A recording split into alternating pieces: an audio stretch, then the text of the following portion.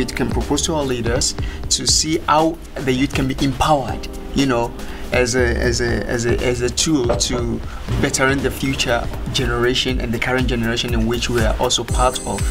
So we are here in Berlin to see how, as young people, can network together. We can improve the situation in which is affecting us as young people.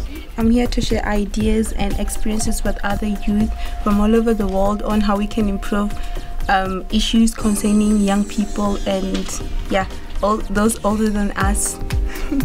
I want to come to the Y20 and share my thoughts and all my ideas, fresh ideas of the next generation, and we are here representing China. Yeah, I think it's just great to meet people from all around the world, also young people who are interested in the state of the world, and see how they see the issues and what suggestions we have, how we can overcome challenges and find solutions.